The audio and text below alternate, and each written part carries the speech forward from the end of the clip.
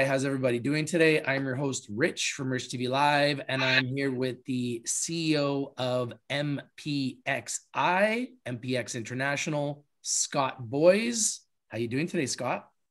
Great, Rich. Thanks for having me. Pleasure having you on the show today. Thank you for joining us. Very excited to learn more about Mpxi directly from the CEO.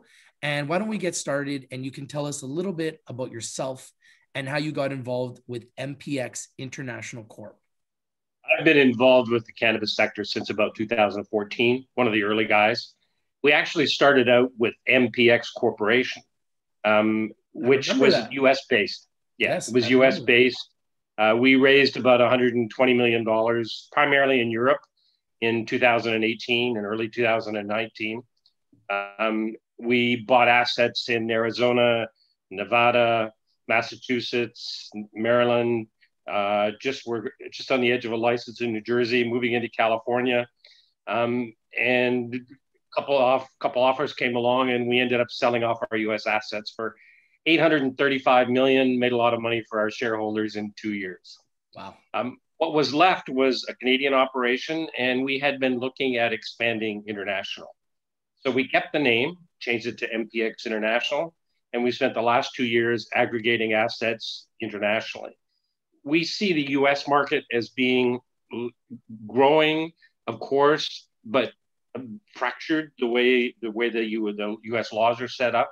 Canada, of course, is oversupplied, although we do participate in the Canadian markets. But we see the real future being in Europe and Southeast Asia and other parts of the globe. The cannabis industry is going to be a global industry in 5 years. Absolutely. We were an early mover in the US. We were one of the first listed on the CSE. We made our shareholders a lot of money. Now the idea is to take that internationally and replicate the whole process. I love it. I think that's a great strategy, and congratulations to all the shareholders that did well in the first round. Can you tell us what the main goals are for 2021 to help generate revenues for MPX International Corp? And do you have any revenue projections for 2021 and 2022? Well, I'm not going to give out guidance. COVID has slowed us down a little bit.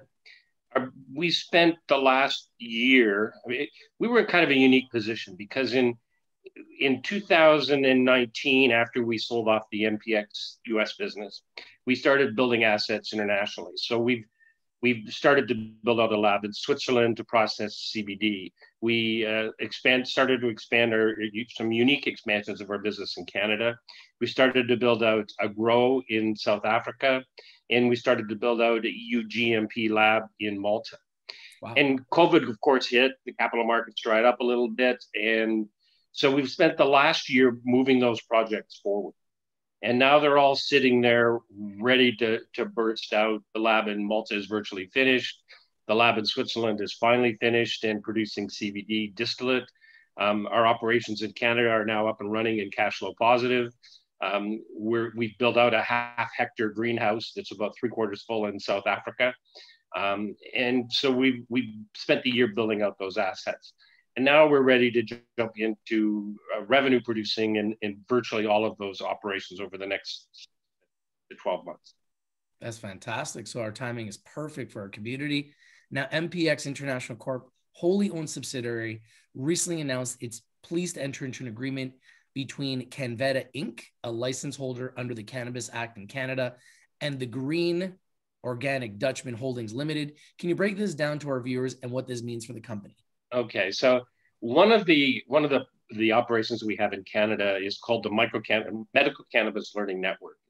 Some of your investors probably know that first responders, fire, theft, auto, military vets in Canada have their medical cannabis covered by government insurance program. And actually a lot of corporations now, their employee insurance programs are starting to cover medical cannabis. So we see the medical side growing. The Medical Cannabis Learning Network is a platform where patients can go online, learn about cannabis. There's all kinds of videos and talks.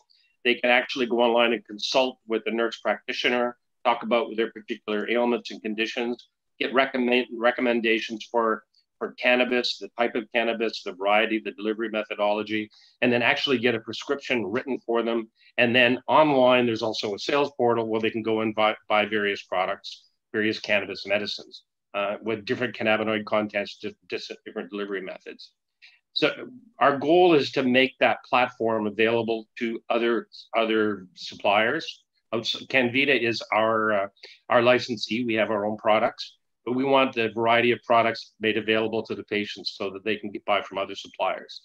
So, for instance, Health Canada or Health. So, for instance, Shoppers Drug Mart is on the portal. We just added T-God, the Green Organic Dutchman, and there's other licensed producers that'll be coming onto the portal over the next little while. It's also the backdrop for Mira CBD, which is another client on there. Our Spartan group, which deals with the military, is on there, and it's a very active and growing source of revenue for us. And we take commissions on the sales even from other suppliers. So I really believe in education of new sectors. So educating people about cannabis, I think it's a great idea. And it educates people, educates doctors. And as I said, it's an education portal. It's an interview portal where you can actually get a medical cannabis permit. And it's a point of sale portal as well. And it's all together. And it's operating very efficiently. I think that's great. I think that's a great model that you guys have in place. And there's a huge need for it. Can you give us a rundown of the team at Mpx International Corp and what each member brings to the company? Fortunately, a lot of the team that is still with the company was the team that built the US operation and made our shareholders money on that side. So, for instance, Jeremy Budd is our general counsel and secretary. He's a securities lawyer. He's been with me since the start. Our controller has been with us since the start in 2016. Jeremy Bloomer, we just added recently as our new CFO. He's been in the industry for several years, so very versed in it. Nick Varone is our VP of extraction. He just finished our lab in Switzerland and is working on a couple other projects. He's actually based in Rhode Island, so we travel him around the world. Our VP of cultivation is Mpxi. He's has a PhD in plant biology and has been involved in the cannabis sector for 8 to 10 years. In fact, he used to work for one of the suppliers we're currently dealing with on the MCLN. So it's a very strong team. We've got strong management people in all our locations in Switzerland, in Malta. Particularly in Malta, we have 2 QPs. In Europe, you have to be EU GMP certified. And there's only 13 of them in all of Malta, and 2 of them work for us. So wow. It's very strong team and a very strong board, international board. Very good. Can you tell us what sets Mpx International Corp apart from its competitors in the cannabis space? Well, one thing, we didn't build a big infrastructure in Canada, so we don't have millions of square feet of grow. We spend we actually sell to most of the provinces now, but we become a broker of flower and products. We buy them from others and then resell them through the OCS and through EGLC and so forth.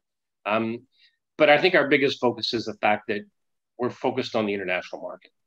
And we're young, we're small, we're quick, we can move quickly.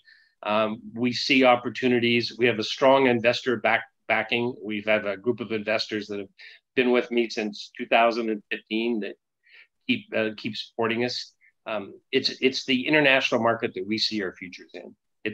We've stayed out of the US until it gets federally legal and we don't have all those complications. And our focus really is on Europe and Southeast Asia. Here at Rich TV Live, we've got investors in over 100 countries worldwide, and we love tight float stocks, companies that are responsible with their share structure. Can you break down your share structure and how much is held by insiders?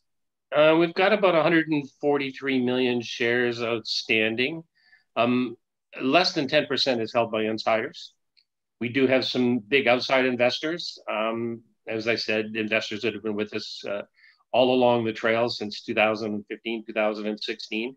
Most of them are European based, but we do have a very broad minority shareholder base. When the Mpx Bioscientific transaction happened, all the shareholders, and we had about 30,000 shareholders at that time, got a small piece of Mpxi.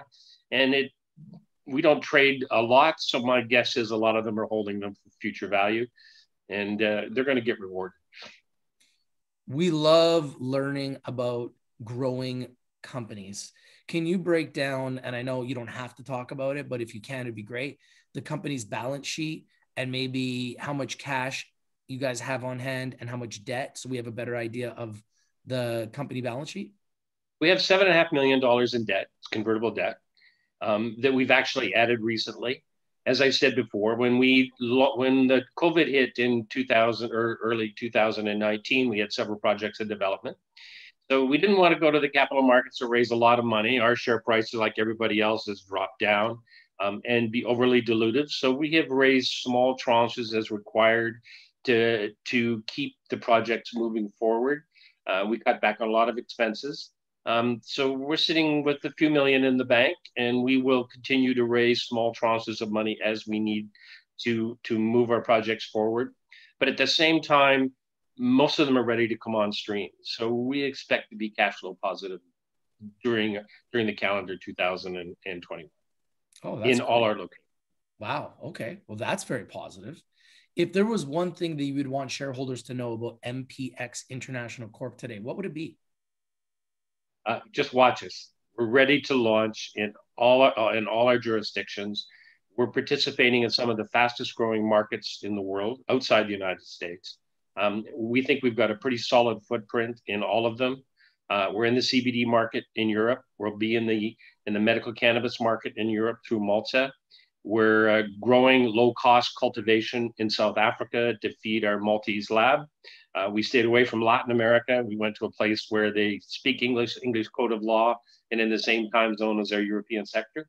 And we're growing quickly in Canada. So we are ready to launch. That is exciting. Scott, what is the significance in Thailand and Asia and the prospects for Mpxi in those markets? Well, as you know, Rich, I'm sitting in Bangkok right now. You don't fly 28 hours in the middle of a pandemic and go through 15 days quarantine unless you've got some pretty good prospects. Absolutely. Thailand has kind of been the leader in Southeast Asia in terms of introduction of medical cannabis. The government is very supportive. Particularly the health minister here, Mr. Anutin, has been aggressively pushing to create a viable cannabis business in Thailand. They want to make Thailand the medical cannabis hub of Southeast Asia. And we've been working here for about a year now with federal authorities, with local investors to create a project. I don't want to talk too much about it because it's not ready yet. We haven't announced it to the market. And it may or may not happen, but the prospects are looking pretty good. And this is a huge market. Prohibition Partners think this will be a $600 million market by 2024. Wow. And that Southeast Asia will be an $8 billion market by 2024. And that includes both medical cannabis and CBD, which is still relatively controlled in this area. So it's a pretty exciting play, this particular part of the world. Oh, and there's not very many Western countries that are here. In fact, there are none that are here. Yeah, I was going to say that. I don't think I know of anyone that's in those markets. So hopefully that is going to be a home run for Mpxi.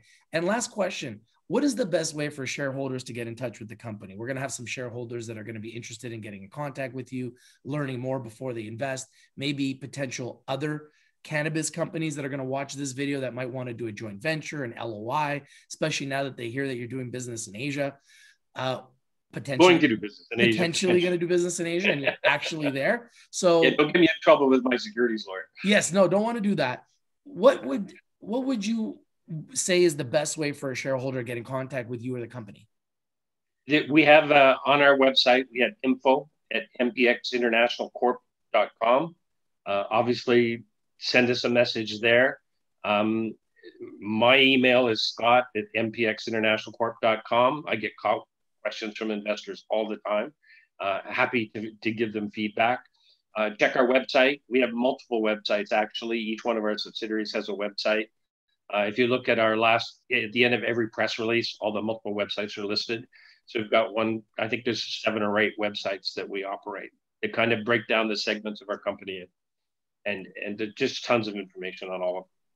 Well, thank you for joining us today, Scott Boys, the CEO of MPX International. Remember, everyone who's watching this video, Rich TV Live is strictly for education and entertainment purposes. Please always do your due diligence, do your research, and consult a financial advisor before you invest in anything that we talk about here on Rich TV Live. If you like the video, please smash the like button, comment on the video, and subscribe. This is Rich from Rich TV Live with Scott Boys, the CEO of MPX International. Thank you for joining us today, Scott. Pleasure, Rich. Thank you. Thank you. Keep up all the great work. And thank you guys for watching. Have a great day, everybody.